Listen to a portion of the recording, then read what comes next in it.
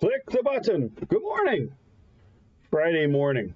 Glad to be with you here this morning for our daily devotions together. Got chiropractor and PT appointments this morning, so I'm dressed a little more casually. Oh, you know what's happening here is the exposure levels are jumping up and down, and you probably don't care, but I care. And I want to take a quick look here at that. Oh, there, apply, okay, there, okay, all right. Yeah, so good morning. I was looking at my little bottle of eyeglass cleaner here, trying to figure what's in it, because I've got another one over here, and it foams, and this stuff didn't foam. This is Zeiss lens cleaner from that large department store that everybody knows about. This is Vision Source Signature Eye Care. And it foams. Oh, I lost the top. Oh, well. And this stuff doesn't. And that just says, this one just says it contains alcohol. Where I saw the ingredients here. Spray on, wipe off. Anti-static, I thought I saw ingredients. Caution contains alcohol. Yeah, it just says caution contains alcohol. Where this one says it contains deionized water, which makes sense. You don't want to use regular water in here. You use non-ionic water so it doesn't separate. 2-butyl oxyethanol, which it's obviously an alcohol. I don't know exactly where you get that from. And proprietary detergents and preservatives. So that stuff foams, this stuff doesn't. Yeah, maybe a little bit. Anyway, good morning. There's your lesson on lens cleaners today. If you wear glasses, you know that they are important. And I try to use every morning, I clean it with that. Or if it's really bad, I clean it with that. And then we've got the lens wipes that you tear open and take out, like the old wet naps, and clean the lenses with, which are the same as the Zeiss lens cleaner. Zeiss or Zeiss? I'd have to talk to a German, I guess. Anyway, good morning. April 8th, Friday, April 8th, the next day of the week. Yeah, Friday already. Wow, the week went fast. And we're continuing as we go through Exodus today, and in the misadventures of Moses, as he brings the people of Israel out of the land of Egypt. Well, as he's God's tool to do that, right? I mean, it's God's right arm that's going to bring them out, but it's Moses who is his prophet, who carries out that work at the time. Jerry, good morning. Kathy, good morning. Loretta and Dale, good morning to you. Down there in Texas, getting ready for the kids to show up, I'm sure. Couple days yet. Jeannie and Bob, good morning. Neil and Geraldine, hello. There's Bonnie. She said, I'm tired of talking about snow. I'm putting up the verse that I have for this week, which is 2 Thessalonians 3:16. Renee, good morning to you. Glad you're here with us. Glenn, good morning. See, he said snowy just for you there, Bonnie. Leela, good morning. Glad to see you here, dear. I haven't had a Michigan weather report here yet. Michael, 73 in Florida, headed for 78. Gulf water at 78. Okay. Morning from the princess and myself. Well, you know, Karen's worth that, right? I mean, she married you. She's worth everything. We all marry up, Michael. We all marry up.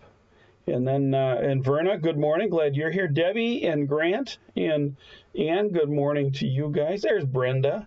42 in Kalamazoo. Hey, that rhymes. 42 in Kalamazoo. I wish it was 42 here. Snowed again last night. And it froze overnight. As Bonnie said, it's 20. Oh, there, she put the weather up. 26 and more snow. Ashley. Oh, Lord, give Ashley strength each and every day. Mushtak, good evening, my friend. And let's go ahead here. Yeah, that's everybody who's piped in. Hello to everybody else who might be watching now, later, or tomorrow, or whatever. I am recording now, and then what I've recorded here at 11 o'clock in the morning, Central Time, goes up on YouTube, on my personal YouTube channel, Rev Dave Sutton, David Sutton. That's so if you know of anybody who doesn't have Facebook but would like to get these, you can go there. You can direct them there, or you can even share it from here, or you can share it from YouTube if you want to. It's okay to share this stuff, right? It's an open group.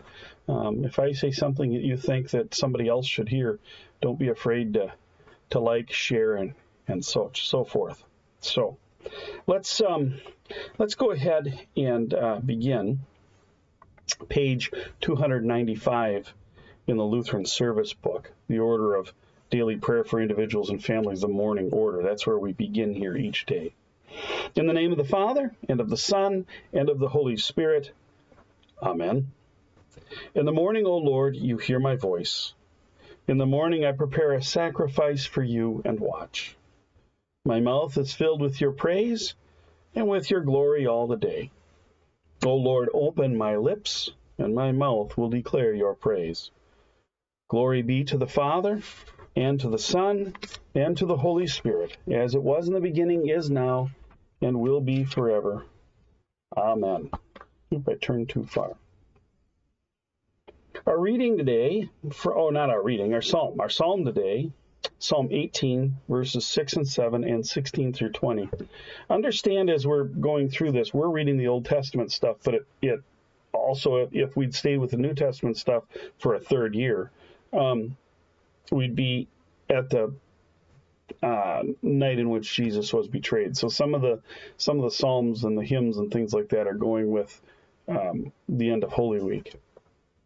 So our psalm today, Psalm 18, 6 through 7, 16 to 20. In my distress I called upon the Lord. To my God I cried for help. From his temple he heard my voice, and my cry to him reached his ears. Then the earth reeled and rocked. The foundation also of the mountains trembled and quaked, because he was angry. He sent from on high. He took me. He drew me out of many waters. He rescued me from my strong enemy and from those who hated me, and they were too mighty for me. They confronted me in the day of my calamity, but the Lord was my support. He brought me out into a broad place. He rescued me because he delighted in me. The Lord dealt with me according to my righteousness. According to the cleanness of my hands, he rewarded me.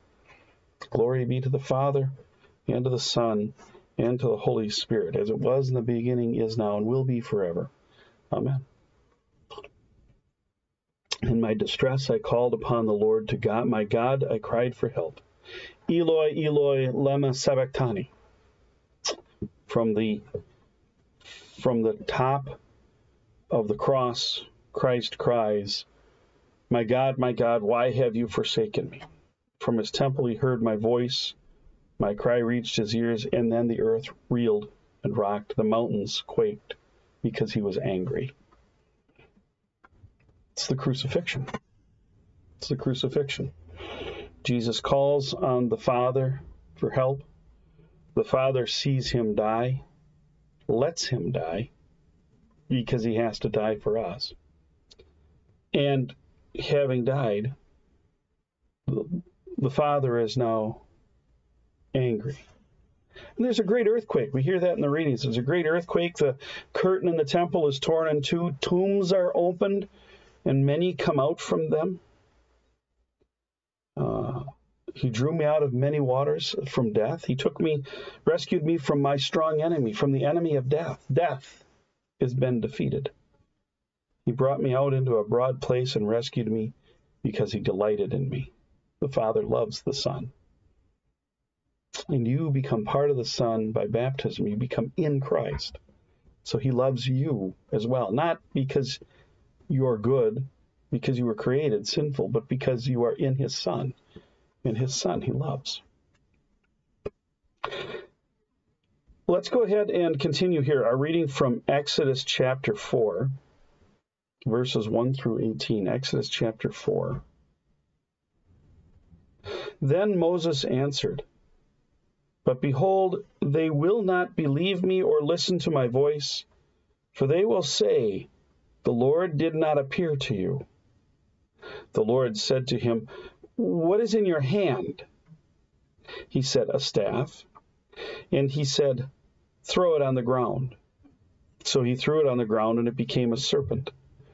And Moses ran from it. But the Lord said to Moses, 'Put out your hand and catch it by the tail.' So he put out his hand and caught it, and it became a staff in his hand.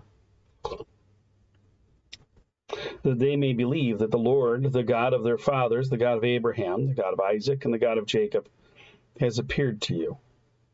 Again the Lord said to him, "Put your hand inside your cloak." And he put his hand inside his cloak, and when he took it out, behold, his hand was leprous like snow. Then God said, "Put your hand back inside your cloak." And he put his hand back inside his cloak, and when he took it out, behold, it was restored like the rest of his flesh. "If they will not believe you," God said, "or listen to the first sign, they may believe the latter sign. If they will not believe even these two signs, or listen to your voice, you shall take some water from the Nile and pour it on the dry ground, and the water that you shall take from the Nile will become blood on the dry ground." But Moses said to the Lord, "O my Lord, I am not eloquent, either in the past or since you have spoken to your servant, but I am slow of speech and of tongue." Then the Lord said to him, "Who has made man's mouth? Who makes him mute or deaf or seeing or blind? Is it not I, the Lord? Now therefore go, and I will be your mouth and teach you what you shall speak." But he said, "O my Lord, please send someone else." Then the anger of the Lord was kindled against Moses, and he said, "Is there not Aaron, your brother, the Levite? I know that he can speak well. Behold, he is coming out to meet you, and when he sees you, he will be glad in his heart. You shall speak to him and put the words in his mouth, and I will be your mouth and with his mouth, and will teach you both what to do.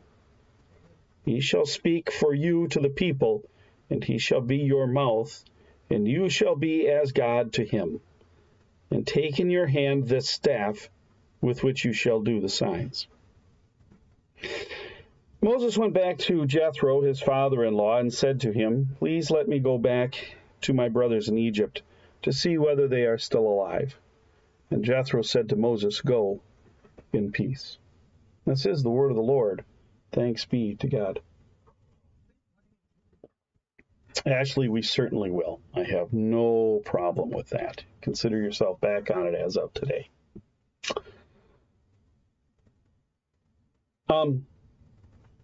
God gives Moses two signs. In a day or so, we'll see how those signs work out for him, knowing already that Pharaoh's heart will be hardened against Moses' request because the Lord wants to make it clear to all of Egypt and therefore all the world that he is God and that he will not be denied. So he gives him the sign. You drop the staff, it becomes a snake. Grab it by the tail, pick it up. Not sure I'd want that sign. Not so good with the snakes. I have a friend who's a snake handler. In fact, he was in the news a while ago because he helped a lady who had a snake in her car, and he does a lot with, what do you call that, herpetoria, something like that. He's a good guy, great guy. But he does. He has many snakes of his own, and he has arrangements to get lost snakes and things like that to places where they're safe. No fear of the snakes whatsoever, none whatsoever. Not this guy. And the hand, right? Put it into your cloak, and when you pull it out, it was leprous like snow. Put it back in, take it out, and your flesh is renewed. These are signs, right? We call them miracles, but the Greek word is semeron, which means sign, right? What's a sign to? A sign points to something. It points, in this case, to the power of God to do these things. So go and show them these signs and tell them what I've told you, and Pharaoh what I've told you, and if he still won't listen, then pour water from the Nile on the ground, it'll turn to blood, right? Well, that's going to be bigger than just the water he pours on the ground, but we'll come to that in the first plague.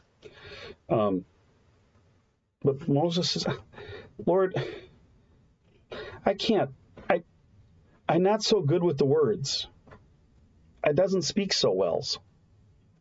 One of the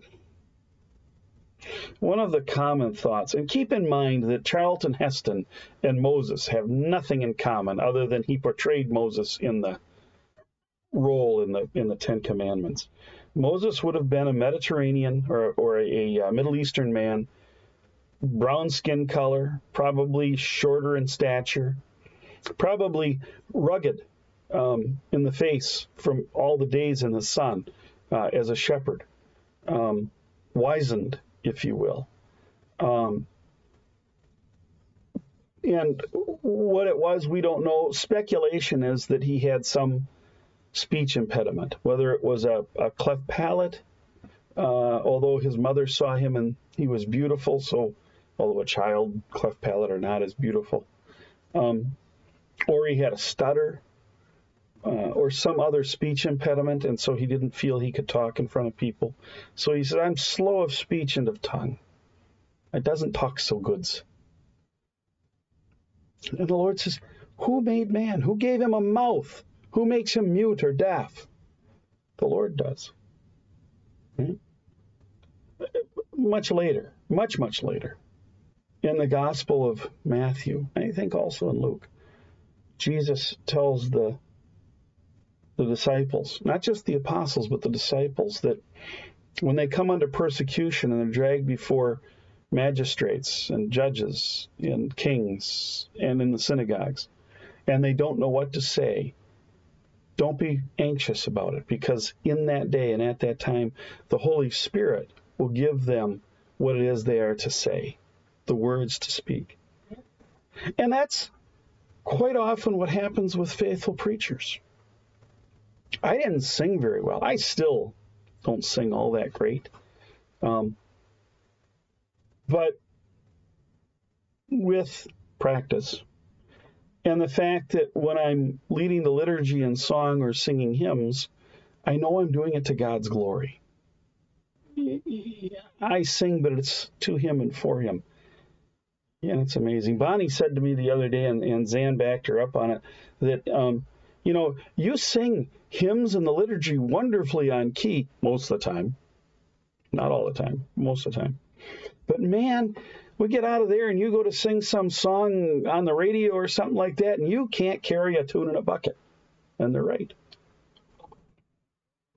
One of my best friends, Kenny Brown, said to me once, you're an equal opportunity guy. You'll slaughter any song. So Moses says, I can't do this. And God says, I'll do it for you. Quit your whining. And he says, no, please let somebody else do this. It's a burden. The prophets carry a burden. In fact, a lot of times the language of the message that the prophet's receiving, the words used for it, we call it prophecy when they say, thus saith the Lord. But the Greek calls it a burden. The Greek word is a burden. And it is. It's a burden. Because whenever you speak the Lord's word, the world outside of Christ will hate you for it, despise you for it. He says, don't you have a brother Aaron? He'll speak. I'll tell you what to say. You tell Aaron, and Aaron will say it for you. I will be God to you. You will be God to Aaron.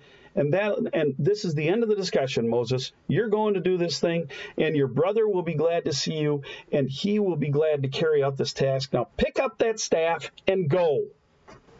Right? Take in your hand this staff with which you will do the signs, and get out of here. Moses is brave. He talks back to God. It's almost like Abraham praying for Lot and the people in the city of Sodom when Sodom's going to be destroyed. But that's one of the things that makes Moses different than all the other prophets, is that he stands face to face with God, and he has conversations with him. He communicates with him. We can speak with God, but not in the same way that Moses does. He's panim panim, face to face, responding and talking. So Moses goes back to Jethro, his father-in-law, and says, allow me the time to go to Egypt and check on my brothers, see if they're still alive. And Jethro says, go in peace.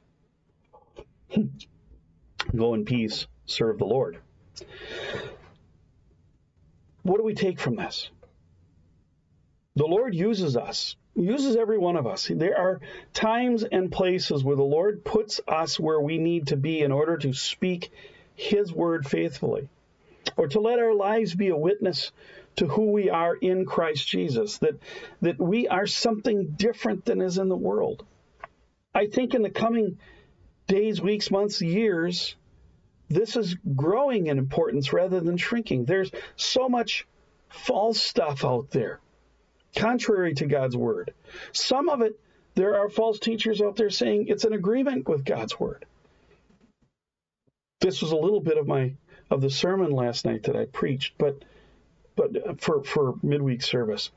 But there comes a time when you have to say, no, I stand for something different.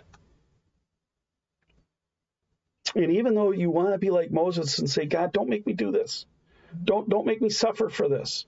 I know that if I say these things, there will be consequences for me personally. But Jesus tells us, do not fear the ones who can kill the body, but fear the one who can destroy the soul. Do not fear those who can destroy the body, but fear the one who can destroy both the body and the soul in hell. So there comes a time where we have to simply speak the truth. Sometimes it's just acquaintances, people we meet on the street, or people we know. Sometimes it's our loved ones. Sometimes you have to stand on the truth. You don't have to go out and rub their faces in it. You don't have to go out looking for trouble. But when God places the opportunity in front of you, the truth is what you must speak. And the truth is His word. And if you speak His word, then it's the Holy Spirit that speaks for you and gives you the boldness and the strength to do what must be done. God give you strength in all your doings in this world. Amen. Hey, Mary. Don't worry. Late, nothing to do with being late. John and Janet, good morning to you. Don't worry about being late, guys. You're here. You can always rewind and start over. Or, as I said before, now you can go to YouTube at 11 o'clock, and it'll come up as a premiere on my YouTube page. Let's go to our prayer of the day. Lord Jesus Christ, you released many from their bondage to sin, death, and the devil as the healer of the nations. But when it came time to release you, the crowd chose a murderer instead. Through our crucifixion with you in the waters of our baptism, may we continually be released from our sins as we confess you to be our everlasting King. For you live and reign with the Holy Spirit, one God, now and forever. Amen. We continue with the Apostles' Creed. I believe in God the Father Almighty, maker of heaven and earth, and in Jesus Christ, His only Son, our Lord, who was conceived by the Holy Spirit, born of the Virgin Mary, suffered under Pontius Pilate, was crucified, died, and was buried. He descended into hell. On the third day He rose again from the dead. He ascended into heaven and sits at the right hand of God the Father Almighty. From thence He will come to judge the living and the dead. I believe in the Holy Spirit, the holy Christian Church, the communion of saints, the forgiveness of sins, the resurrection of the body, and the life everlasting. Amen. And we are bold to pray, as our Lord taught us. Our Father, who art in heaven, hallowed be thy name. Thy kingdom come, thy will be done on earth as it is in heaven. Give us this day our daily bread, and forgive us our trespasses as we forgive those who trespass against us. And lead us not into temptation, but deliver us from evil. For thine is the kingdom, and the power, and the glory, forever and ever. Amen. And for ourselves and others on this Thursday, it's not Thursday evening, it's Friday morning, on this Friday morning. O Lord, faithful God, you gave your holy law not to ensnare or torment us, but to show us pure righteousness. Yet the sinful nature inherited from Adam seizes the opportunity in me to act on temptation and disobey. You promise in your word that you will not allow us to be tempted beyond our ability, and that you graciously provide a way out. In his earthly ministry, your Son, our dear Lord Jesus, resisted the devil over 40 long days and nights of fasting and struggle. By triumphing in perfect righteousness and humbly suffering and dying on the cross, he has won for me and for all believers the forgiveness of our many and grievous sins. He grants me new life through the water and word of holy baptism, and in his gospel I find the power of God to my salvation. As this new day begins, increase my love for your word, for it is a light to my path and the way of temptation's many snares, the way out of temptation's many snares.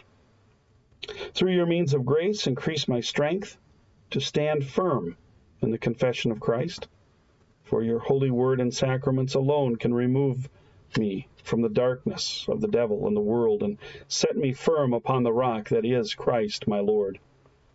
Put to death all the sinful passions that remain in my flesh, so that I may desire only those things which are pleasing to you. In Jesus Christ my Lord's name I pray. Amen.